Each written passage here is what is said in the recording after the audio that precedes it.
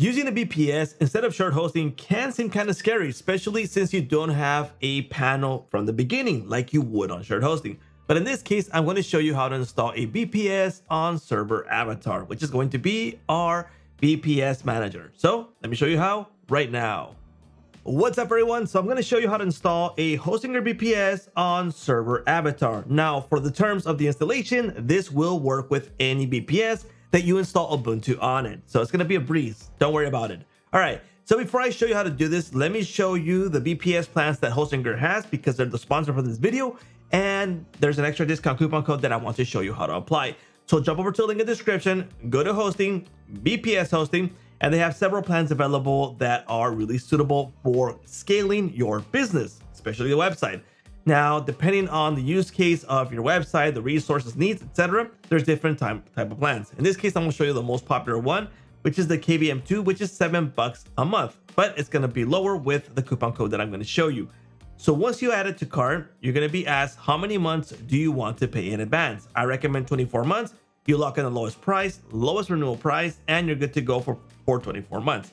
Now, right now, this is the price. And if we add the coupon code that will be in the link in the description also, the price is going to drop to $150 with 98 cents. Remember, that's for 24 months for a VPS that has its dedicated IP and its dedicated resources. All right. Now, once you are on your Hostinger H panel, once you bought your VPS, you're going to find it over here on this section, VPS. And you're going to find a list of all the VPS that you've previously bought or just the one that you've bought right now, right?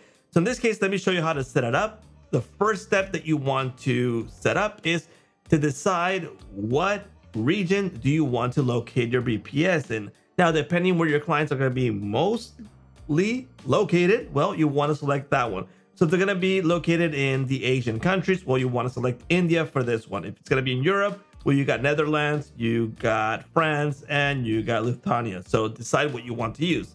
In this case, I'll use the one with the lowest latency for US, which is Phoenix. I'm going to decide to use that one. And then it's going to ask me what OS do I want to use. Now, for installing on Server Avatar, you will need to use a plain OS, not with a panel, all right?